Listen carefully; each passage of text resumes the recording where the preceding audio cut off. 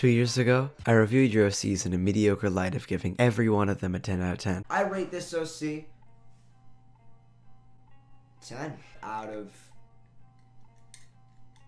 10. Since then, it was requested dozens of times to return and give my vast opinion on your characters of different worlds and chains. So now we're back, for me and others, to let you know, is your OC valid?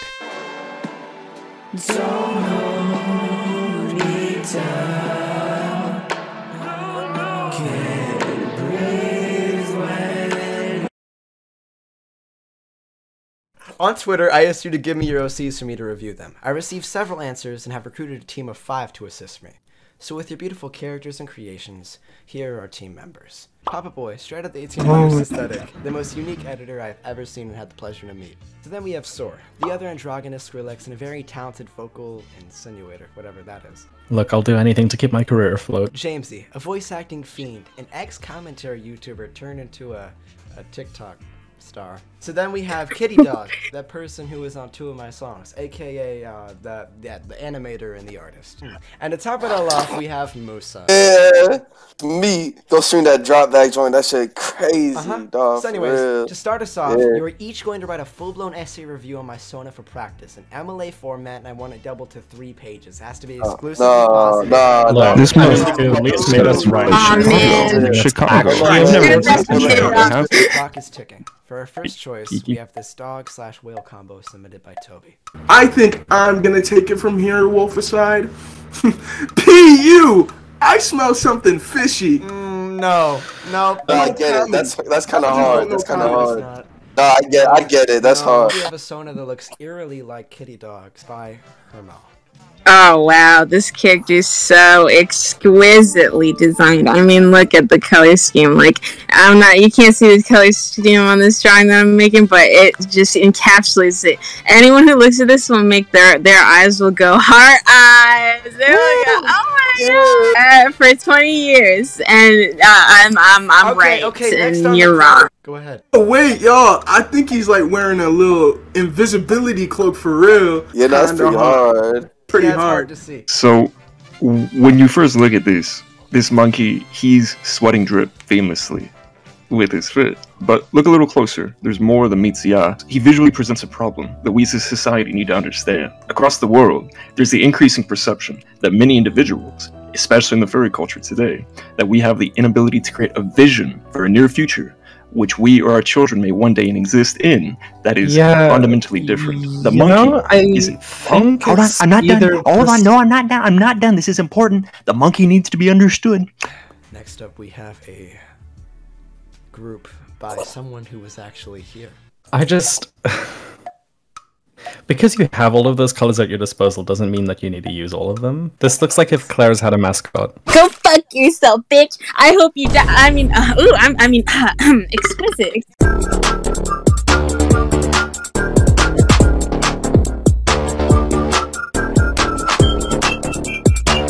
Now, this one is made by a user known as Teddy That Draws. There's nothing wrong with the Sona itself. I just think I don't rock with the name because their name is Mall. I had really bad experiences with malls. You know, like, I went to the mall this one time to go see fucking Spider-Man, and I saw this couple. One of the dudes looked like Seth Rogen, right? And he was, and they were their girlfriend. Borderline having sex. Oh my God. The fact that this person named their character Mall breaks me down into tears. This I don't know why, but this Sona reminds me of Fortnite. It looked like Drift. This Sona reminds me of Fortnite. Look at it. You see the stripes? It looked like Fortnite. This Sona looked like it's from Fortnite. Man, I recognize this. That's real if you think about it, because we could get all the squad juices in the victory royales. You know what I'm saying? Yeah. This looks like what happens when you take like Wolficide's character and just run them with too much bleach. They done Michael Jackson Wolficide. Yo, this shit look like... I feel like this is the only character I'm gonna say something nice about. I just love the balance of color in this, and like... If you were to go back to ancient Roman times, there were still moments in history where women would be called to the battlefield. Extremely rare, but it happened.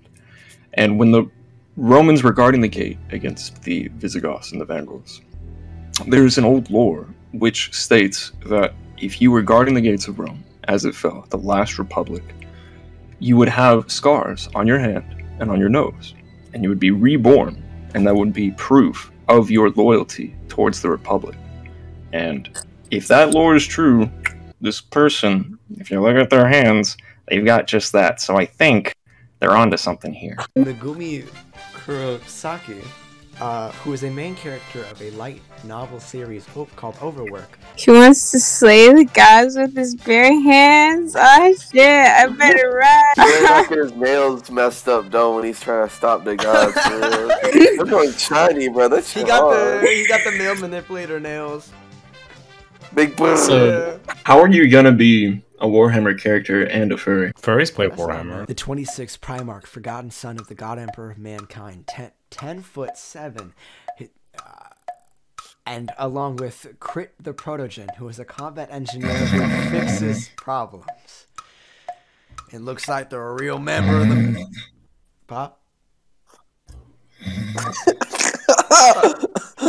Okay, so I thought just to set an example of what a good OC looks like, I thought I'd just bring one of my own handcrafted OCs. This is Yif Yaf. I see that you're familiar with the Yif Yaf lore. Oh yeah, Yif Yaf is so familiar. I've read all the Yif Yaf's novels and I have all the Yif Yaf merch. No, is that a tail or a dick? It's whatever you want it to be. Biggest W I seen. Look at those eyeballs. I bet this character plays video games and is really good at it. Photo, they got like a laptop with Hatsune Miku on. Yeah, no, that's base. That's I bet Not to be that guy or anything. Oh hell no. But on the third slide of this Mickey Mockey's art piece, they're naked, and I'm not a very big fan of that. Because what if the children on Twitter see that? So I'm going to have to rate this a solid 0.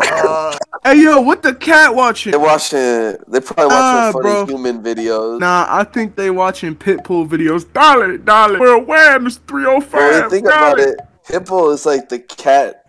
Is a cat what a cat is to a human, bro. It's a really cute dog. I don't want to be that guy again.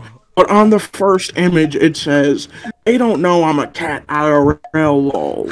That's not possible, because cats cannot type on the keyboard. Shiba Ghost. Oh my god, bro. Those antlers look pretty fucking universal. It's like you took like LSD and then that's what you see this dog. I wonder what their sign is, though, for real. Lumina.